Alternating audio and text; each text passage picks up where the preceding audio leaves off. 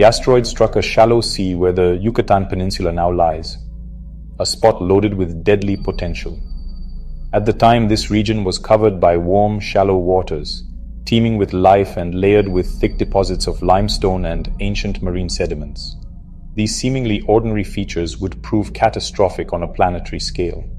Only a few places on Earth could trigger a global extinction.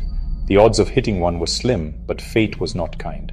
The asteroid could have landed almost anywhere else and caused devastation, but not the end of an era. Instead, it found the one place where its impact would unleash the most destructive chain reaction imaginable. The impact vaporized sulfur-rich rock and hydrocarbons, blasting trillions of tons of toxic particles into the sky.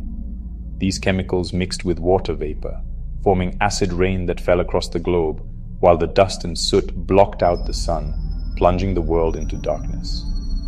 This chemical cloud would shroud the planet, blocking sunlight and poisoning the air.